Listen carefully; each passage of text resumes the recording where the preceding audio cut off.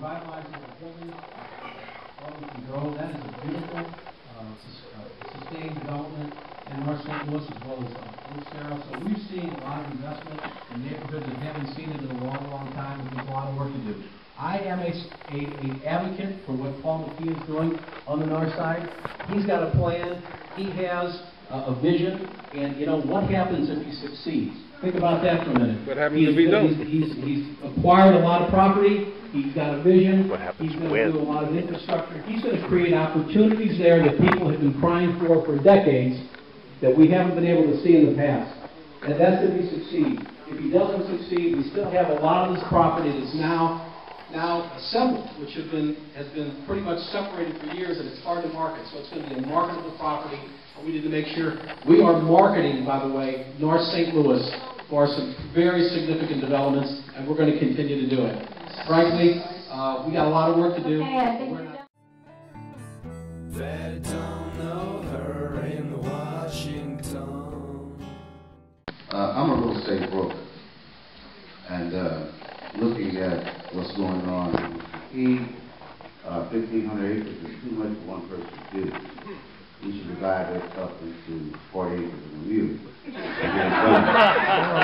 That means that you have more work done quickly with more people involved in the process. You can develop this neighborhood, city, in North St. Louis in 4 years. If you have every ward that has a neighborhood development plan and strategy. Nobody in North St. Louis have seen the plan, at least I haven't, as to what Mr. McKee gonna do. I haven't seen it. Now, when somebody else brings you a plan for you, I hope you understand it's not for you. So I don't think that if you weren't involved in the table when the plan was made, you are out of the plan. And I'm not that dense where I think that this person is going to come to our town from nowhere and tell us what the plan is, and you're going to have a piece of a cake or a pie. I believe this is another made-off thing, and I'm not for it. And the way you develop neighborhoods, you develop the people. The people in the neighborhood should build a city. And if you allow somebody outside of the neighborhood to come in and glean your resources and get out of town with a failed project down in Brazil somewhere spending money. So what I'm trying to say is that you develop the people in the neighborhood to build their own neighborhood, to develop contractors to do the job. I work for the minority contractors, and we develop minority contractors to do work in the city. And we have vacant lots in the city, and the LRA owns most of them, and vacant houses. The homeless can move in those vacant houses, repair them with some skills, with some work, sweat equity, and all that, rebuilding these houses, living in the houses, and we can put some farms or some... We get it. Okay. That's the scam for the evening, 40 acres and a mule. So, all right, this is actually a really serious question. This one points out a distinct difference between me and my opponent.